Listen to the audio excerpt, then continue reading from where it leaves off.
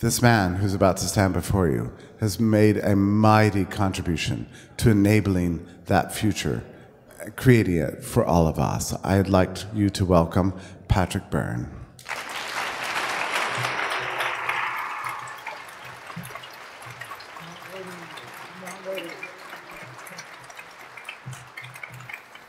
Thank you, Jeffrey. And to the gentleman running the AV, I have turned on my mic if you want to activate that, my lavalier or whatever. And I promised Carl I would wear this until I spoke, so I figured that as long as I had to wear a necklace, I would switch to my, rather than the PVC pipe the rest of you are wearing, I'd switch to my bodhisattva of compassion and love. Is this working, this mic? Test, try it again. Well, it's okay. Fortunately, we have a backup. I highly recommend, if you are ever introduced anywhere, you want Jeffrey Tucker doing your introduction.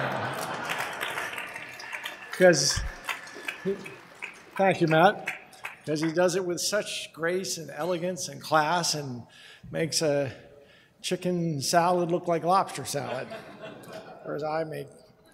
Okay, well, I spoke at PorkFest last summer, and I opened up saying that they, you invite a philosopher to come talk to you, you run the risk of a guy getting up and talking a lot of philosophy, which is what I did last summer. And now I'll give you a different warning. You invite a business guy to come and talk to you, you run the risk of hearing a bunch of economics. But I'm going to talk about education. And the honor of my life, frankly, was that Milton Friedman, Milton and Rose Friedman, all bow, alhamdulillah, praise be upon their names, shortly before they passed, called me and asked me if I would lead the Milton and Rose Friedman Foundation for school choice. And there's a reason that Milton and Rose, in the last 10 years of their lives, sunk it all. Their energy, their money, their convictions, and their commitment into the fight for school choice. And I started looking at, so I do that in my spare time now, the Friedman Foundation. But there's a lot of questions that as a business person, and I wonder, do we yet have my lavalier? Could whoever is running the AV turn on my lapel mic, please? That's on. And the fellow was just up briefing me about all the mistakes I could make. It's okay. I'll just stand here like...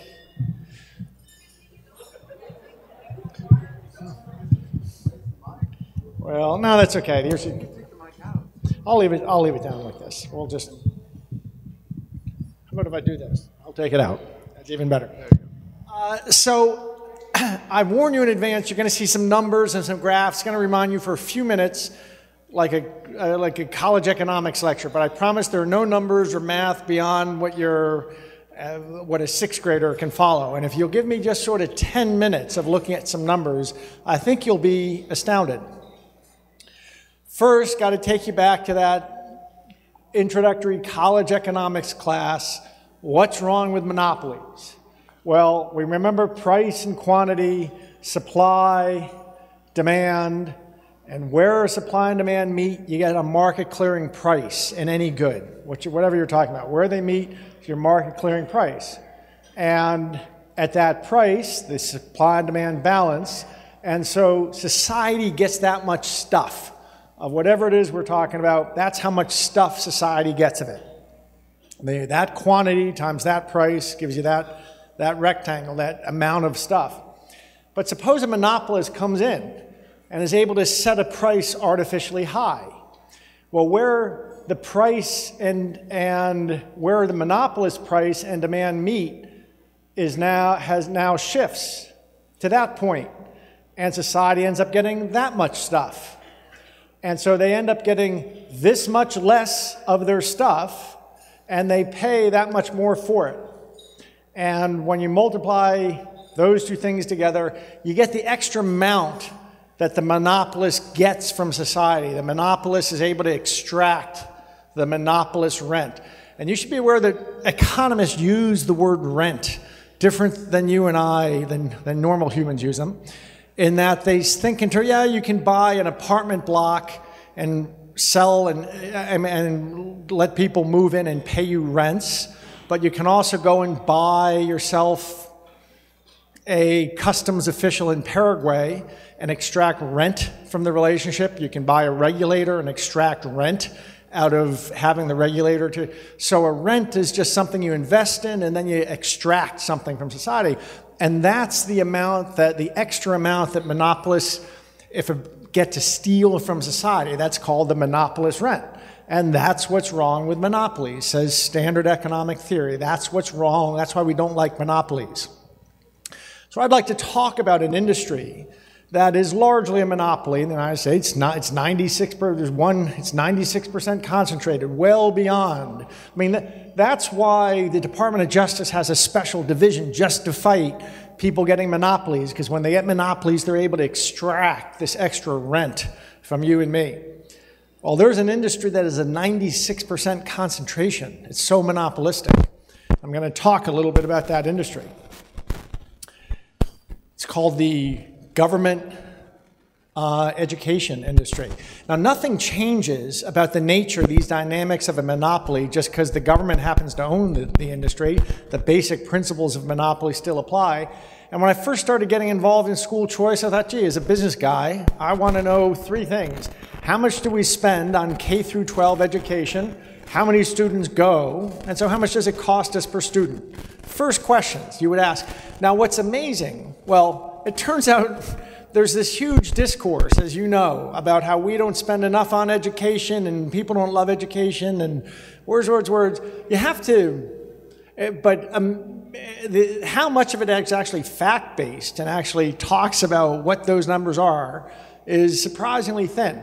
But there is one publication that you can turn to each year. It's called The Condition of Education. The federal government puts it out. And these numbers are actually accurate. And the numbers I'm going to show you come from either the government or the teachers union. So they're not from me, and I'm going to show you where they, so that's not to suggest that we can trust them, but we can trust them not to be, not to understate the problem. Condition of Education says, how much do we spend on total education in America? Well, in 2010 to 2011, state and local each spent about $275 million, and at the federal level, there was another 100 or something. If you add it all up, it comes to $625 billion. Now that was 4 years ago, and if you add just standard 4.5% inflation to that, which is, again, a conservative estimate, this year we'll spend about $800 billion as a country on K through 12 education. So let's fill in that first number. How much do we spend as a society on education? It's $800 billion. By the way, I'm super pro. I love teachers. Teachers are sacred. Teaching is a sacred profession in my mind. So this is not a bash on teachers. But just think it's, they call it fact-based decision-making in business. Before you even talk about what you should do, let's get some basic facts. We spend $800 billion as a nation. How many students go to K through 12? Well, U.S. public school enrollment a couple years ago was, there's 2012 to 13.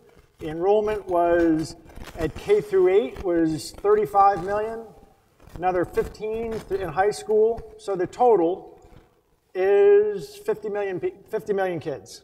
50 million kids go to public schools in America, or as Milton insisted, never liked the phrase public education, called it government education. My lap. Okay. Hallelujah. Thank you. That was my error, because I suggested to the gentleman I would probably save the lavalier, or whatever they call these, for later. So I took it by surprise. So 50 million kids go, so let's fill that number in. 50 million. Well, if we're spending $800 billion on 50 million kids, this is the 6th grade math problem, how much are we spending per kid? $16,000 per student. Just letting you know, as a society, we're spending $16,000 per student. Now, state by state, people always say, well, we're spending under that, this and that, which of course can't be true. Not everyone in this room can be shorter than the average height in the room. There's got to be somebody over the average height and somebody under the average height. And the reason, the way they get away with saying, well, we spend less is because they don't count a whole bunch of the things they spend. They say, well, we're not going to count the teacher's pension as this kind of expense. We're going to count it as that kind of this, that. At the end of the day, the federal government, and there's a great guy at Cato who has kind of unscrambled the 17 little buckets that they hide these things in. It's $16,000 per student. Whether you build the model from the ground up or from the top down, we're spending $16,000 per student as a country. Now, let's get to the interesting stuff. Oh, by the way, that $16,000 per student is 39% higher than the average of the OECD. There's about 30 industrialized countries in the world, the OECD. This is the highest by far of any of them, and it's 39% higher than the average, and incidentally, our educational results are about the 26th. We're the 26th, we're right at the bottom of the 30 industrialized countries, but we're spending 40% more than the average. So I know that this is how a business guy looks at problems. I know it may be a little much to hear after a nice dinner like that, but you came for some content, so here's some content. We spend 39% more than the average industrialized country, and the results are essentially D-. So, those are the facts. Let's look at 4 arithmetic problems. We're spending $16,000 per child. How many children are there to the average teacher? Well, again, this is from the NEA itself, and it matches what the federal government numbers are, is that we have 15.9, call it 16 kids per teacher in the government school systems. It's 24 kids per class, but there's 1.3 teachers per classroom, and so on and so forth. 16 kids per teacher. So, if the average teacher has 15.9 kids, and we're spending $16,000 per kid, again, 6th grade math, $16,000 per child times 15.9, that's $255,000 per teacher in the public school system. Now, I don't know about you. I do know some public school teachers. My general impression is none of them are making $255,000. In fact, what are they making? Well, we can go to the expenditure. So expenditure per teacher, $255,000. How much do a teacher in a classroom cost? The Bureau of Labor Statistics, you go there and you look up what is it to be a public school teacher. They make on average $54,740. It's the average public school teacher. And of course, you have to have a benefit load, which the teachers union themselves say is 27%. The NEA, the National Education Association, is the national union of teachers. 27%, so you do that, you come to $69,000, call it $69,520, call it $70,000 is what it actually costs in the direct compensation and the 27% benefits load to pay a teacher. Now you have an average classroom is 1,000 square feet, a little bit under it. But 1,000 square feet, if you just think in terms of $20 for rent and CAM, which is actually in most parts of the country, that's sort of reasonably nice office space. So I can tell you that to pay $20 a foot, including common area maintenance, heat, light, electricity, people to sweep the floors, wax the floors, hallways, all that stuff. What's that actually cost? $20 a foot is generous. So that's $20,000.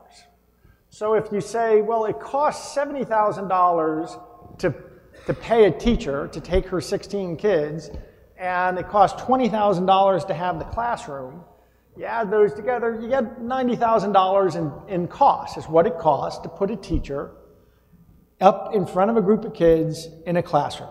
And the cost of the classroom and the heating, the lighting, the air conditioning, the sweeping, everything, that's about $90,000. So the obvious question is, If we're spending $255,000 per teacher, and it costs $90,000 to pay the teacher and give him or her the classroom and everything associated with the actual physical space, what the question is? What's the question? Where's the other $165,000 go? Here's my theory. Here's my guess. That's where it is.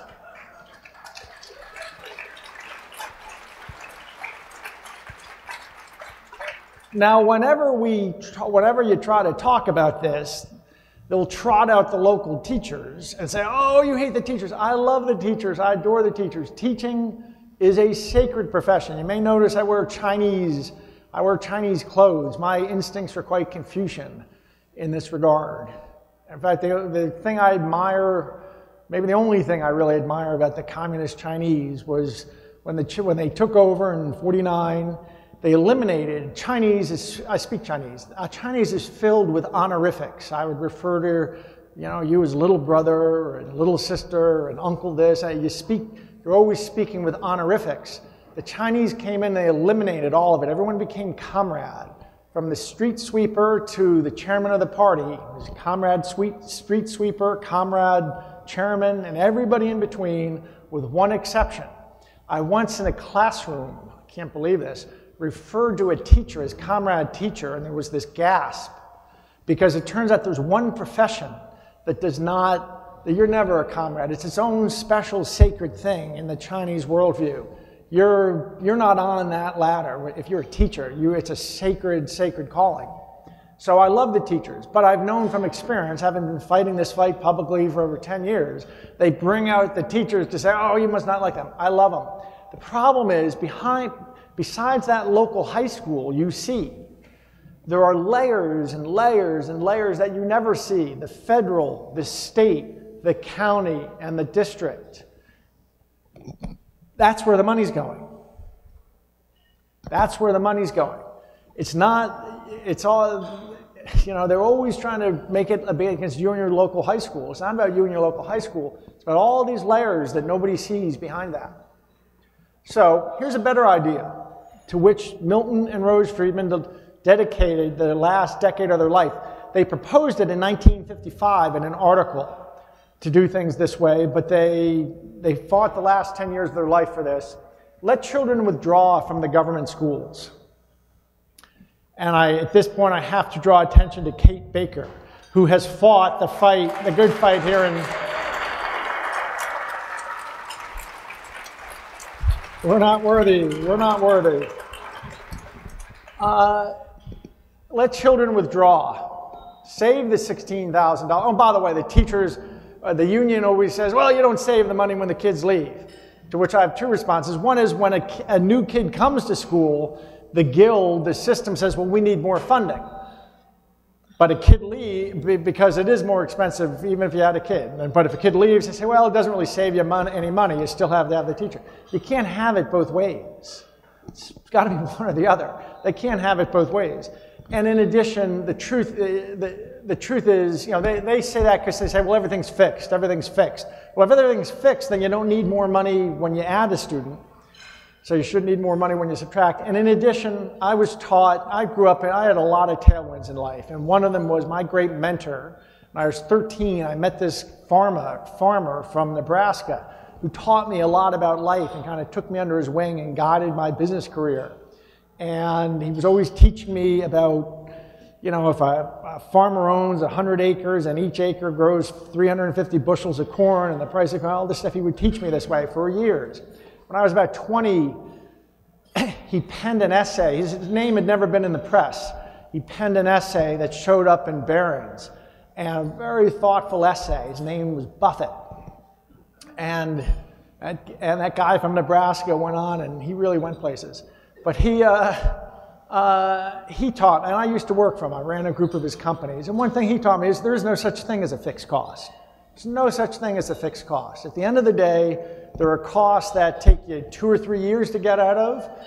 On a spectrum, at the other end of the spectrum, there are costs that take you 2 or 3 minutes to get out of. And there is no such thing as a truly fixed cost. So kid withdraws, you can save $16,000. You may have to give each kid who withdraws a scholarship for $8,000. The net savings is $8,000. What's the fiscal effect of that? Well, just to frame it for you, assume 20% of kids take the deal. 20% of 50 million kids in this country would be 10 million kids. You save $8,000 on each, $80 billion in savings. To frame the scope of that, take the U.S. in the heart of the last financial crisis. 2009, the National Conference of State Legislatures got together and they wrote this report about how the states were going to go bankrupt and they were freaking out. And it was because of the budget gap in 2009. For 2009, in the middle of the financial crisis, of all the states together, came to $62 billion. So in other words, if the states passed these vouchers or tuition tax credits, as you've done here in New Hampshire, there's various flavors of school choice, and 20% of kids take the deal, we can wipe out. There is no state budget crisis. California would take about 25%. There'd be no state budget crisis. They're letting prisoners out of prison in California rather than let kids have a choice about whether they stay in the public school system or take a deal like this. They could do it. Well, I think they should let about half of them out. No victim, no crime. Was that in Reason this month? An article, no victim, no crime? Also, what else it can do? It can eliminate the disparity in educational achievements between black and white. And there was recently, Harvard published a study which confirmed, which those of us in that movement have been well aware of. They were talking about a very tiny voucher that was instituted in an area of New York City. It was like $1,800 or something 15 years ago, but it's been long enough that they were able to study the effects. And what they found was kids who were taking the vouchers were 24%, African American kids were 24% more likely to go to college by having taken the voucher, and 100% more likely to go to a selective college. They closed the gap at the rate of 2 years of underachievement for every year they're in a voucher program. And these are all based on random assignment. The gold standard of sociology is random. When the vouchers first came out and kids started doing better, the opponents of freedom would say, well, that's because their parents are more motivated and they went and fought to get them the vouchers, and that's why you can't pay attention to that data. Well, now all of these voucher programs are random assignment. There's one voucher and 7 kids apply for it. So it lets you have random assignment, which is the gold standard of these kinds of studies. And Friedman Foundation put this out. The new report is the 11th gold standard study that considers vouchers effects that have shown that the positive effect vouchers have. They have incredible effects on the DC voucher program, which I was involved with, has a 93% parental approval rate, way, way higher than the government school system. The rates of kids going on to college, the difference between black and white achievement narrows. It's like I say, it's 2 years for every year they're in the voucher program. So, which makes me think, I've always felt, I don't know about you, but I have always felt that the real last bastion of racism in America is the guilty white left. That's the only, I haven't heard, that's where in the last 20 years, when I hear sort of racist mutterings, that's where it comes from.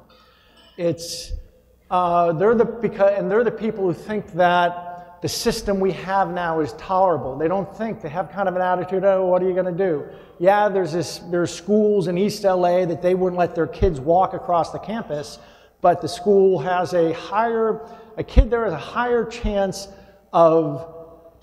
in high school of getting raped, mugged, shot, something like that, than they are of graduating on time with an average skill set. And I mean, the schools are so bad, and the same people who wouldn't let their kids walk across that campus fight the idea that those kids could get a voucher for half of what's being spent on them anyway. So one thing that it does is it gives great educational Well, one thing it does is it wipes out our fiscal crisis at the state level if we did this. Second thing it does is it has tremendous benefit educationally for black kids, for white kids, for the kids who defect, for the kids who stay in the system. There's really good evidence that as children start defecting from the government school system starts reforming itself. And it takes about 10 or 15% defection rate, and that's been documented in Maine and Vermont, where there is has a long-term voucher-like system. So I'm going to make one plug. If any of you want to have some extra money that you don't want to give to the Free State Project or anything bigger, go to the Friedman Foundation and slip them a couple bucks. The philosophical effect of vouchers. Lincoln said the philosophy of the classroom today is the philosophy of government tomorrow. And Milton used to say a socialist school system will create socialist values and a free market school system will create free market values.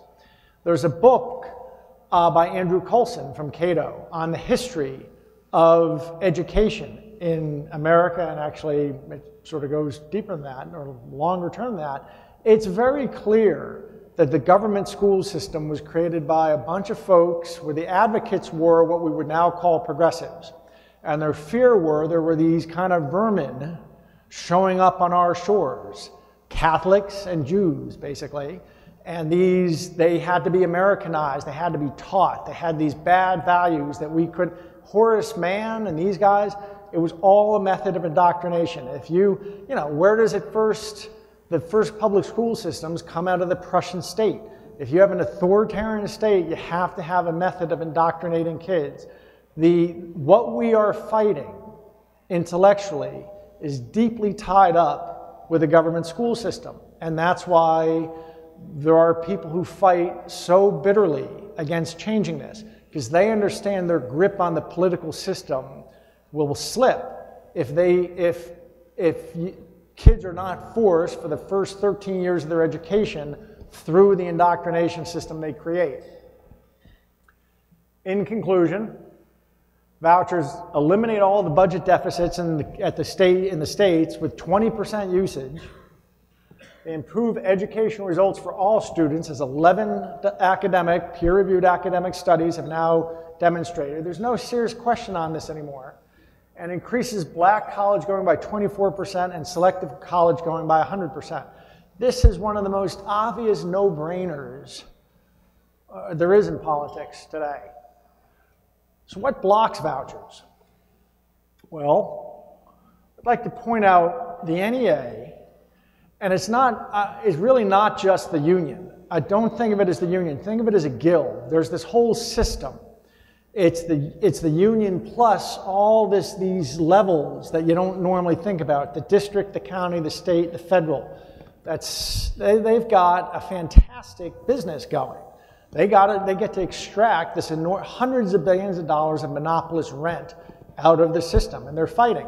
And I'd like to point out, when I spoke at Free State Project, at the Pork Fest, I mentioned this story about how in 2007, somebody said, I got in a big fight with Wall Street around 2004. Oddly enough, we went public in 2002. And I quickly saw, when you're a public company CEO, you're out there mixing it up with hedge funds and prime brokers and stuff. And I was schmoozing around with these guys. It became very clear there was a bunch of illegality going on. I was asked to take part in it. I knew all about it. And in 2004, 05, I just sort of kept notes. And in 05, I just went public, did a big press conference and told everybody, look, Wall Street is corrupt. It's corrupt to the core. This is what they're doing. They're trading on inside information gained through expert network systems. They got a way of rigging the market in different areas. The SEC that we think is protecting us is actually either asleep at the switch or in bed with Wall Street, and the whole system's going to melt down. I started saying that very loudly in 05, and the New York Post started running pictures of me with UFOs coming out of my head. What, the SEC's in bed with Wall Street? What is this, a conspiracy theory? No, it's called regulatory capture. But in 07, a very well-known hedge fund guy sat me down, another guy there heard all this, sat me down and said, Patrick, I want to tell you something. He opened up the conversation saying, Patrick, I want you to know you're the single most hated man I've ever known in my life. You could kill, you used to be kind of a golden boy on Wall Street, but now you could kill people and we wouldn't hate you like we hate you in this town. Which of course you can carve on my tombstone, that in January '07, this was the most hated man on Wall Street. Well, you know how much the NEA hates like Walmart and Starbucks? I mean, think of how much the unions hate Walmart. Well, the NEA put out a list of their public enemies. And guess what? Starbucks is number 3, Walmart's number 2, I'm number 1. We're number 1. So you can put that on my tombstone too, that I was the most hated man on Wall Street in 2007, and I'm public enemy number 1 as far as the NEA is concerned. That's high praise. That's who they and all the apparatus who aren't union necessarily, but all the administration and these other levels of government are what hate this idea, and they're fighting it. And that's because they're extracting a monopolist rent from it. So I think that's the single most important fight we have to win the fight for freedom, is to change the school system. And by changing the school system, we don't have to get involved in fights about, you know, this is what I love about vouchers or school choice. And there's lots of forms of school choice. The most minimum form is, you know, your kid goes to any public school they want and the money goes with them. They call that backpack funding out in Oakland. The next step is charter schools. Yeah, you start getting more choice. The next step, the full step, is vouchers or educational tax credits. And at a deep, deep level, it's what will make our progress and our victories permanent. If we can keep them from continuously having access to no matter what victories we win, if the kids are back in getting re-indoctrinated in a socialist school system and socialist values, we'll have to keep winning these victories over and over again.